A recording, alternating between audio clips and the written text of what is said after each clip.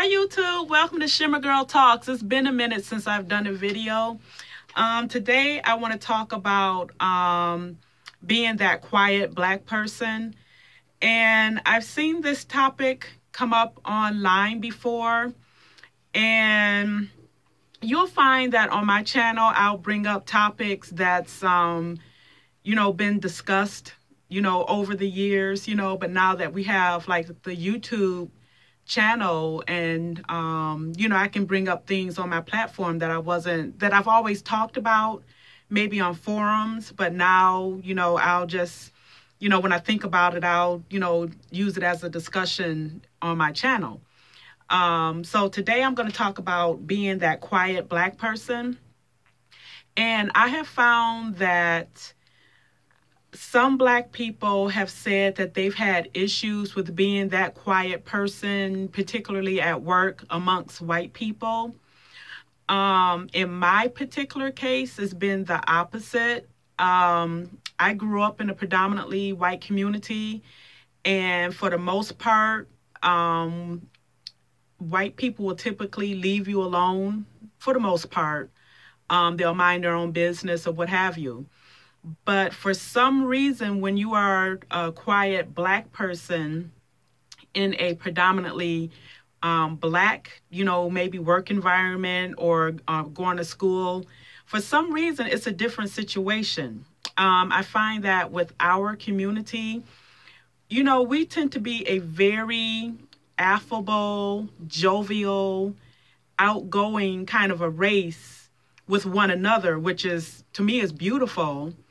But what happens when you're kind of that wallflower, shy, and that might seem a little bit ironic because I'm doing like a video that's, that hundreds, maybe thousands of people may watch.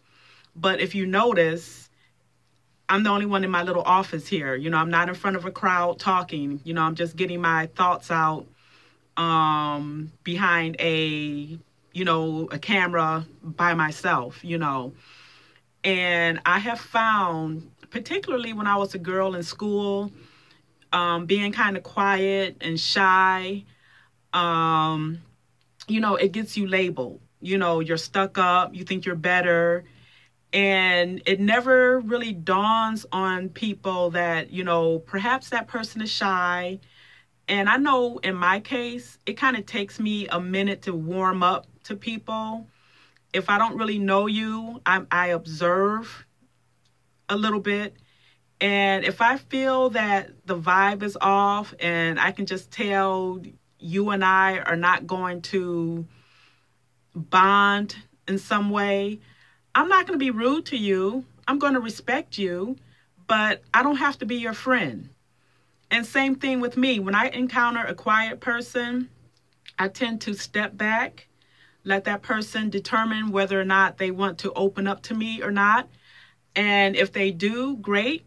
And if we find, okay, now, it's better that you just go on about your business. And if they don't, that's fine. Everybody is not meant to open up to you and be your friend. Now, in my work environment right now, it's predominantly black. And again, I find, like I said, that, people, they connect on a level that I don't want to say is foreign to me. Again, if I don't connect with you, it's not a matter of thinking I'm better or whatever. It's just a matter of, believe it or not, I am shy. I do like to observe things around me before I open up. You can't really open up to everybody because everybody is not your friend. Everybody that smiles in your face is not your friend or has your best interests. So going back to the gist of this video, being that quiet black person, for some reason, it makes people uncomfortable. I remember someone saying something about still waters run deep. Or like one of my aunts told me, she had a man on her job many, many, many years ago tell her he wanted to know what made her tick. And I think that with people, and we're all guilty of it, we have to put somebody in a box. We have to know, we have to like try to figure people out. But unlike some people, some people just know how to just mind their own business and go on about their business. And I'm just going to be blunt. With our community, we like to be, in a sense, passive aggressive, especially like, let's say there's like a clique of women. Typically, it's women. I can't speak from a man's point of view, but typically it's women. They'll get with their girls and they will stand around and talk loud enough for you to hear what they're saying. Don't act like I'm the only person that notices that, because we do that. Women are petty like that. And you might hear somebody say like, instead of them trying to like gain an understanding of why you're quiet, why you're kind of withdrawn, they attack something about you or me, I mean, it's happened to all of us, I'm sure, on different and varying levels. But typically, they have to say something about you physically, or make an assumption about you. Like, I don't know who she thinks she is, but she ain't all that. What she need to do is something about her clothes or her this or her that. And you're like, I've never even done anything to you, And for me, I can only speak for myself. For me, it puts me on the defensive, because I figure, oh, okay, so you're making an assumption about me because I haven't opened up to you.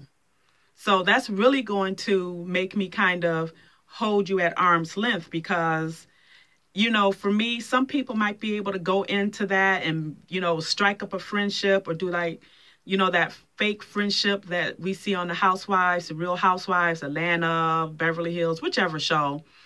Like, those women are not real friends. If I'm not close to you, I'm not going to try to bond with you, and I really don't know you. So that's my topic for today, being that quiet Black person. So let me know if you've been in a situation where you're kind of quiet, withdrawn, you keep to yourself, and people, for whatever their reasons are, assault you. Not assault you, but confront you in some form, whether it be passive aggressive, or they actually literally get in your face about something, because you're like, you choose to be just kind of laid back and mind your own business. And I've often said within our community, you can't be that quiet Black person, because for some reason, we as a race, we don't always understand how to deal with the person that's kind of quiet and observing things around them. Well, my time is about to run out, and I'll talk to you later. Bye.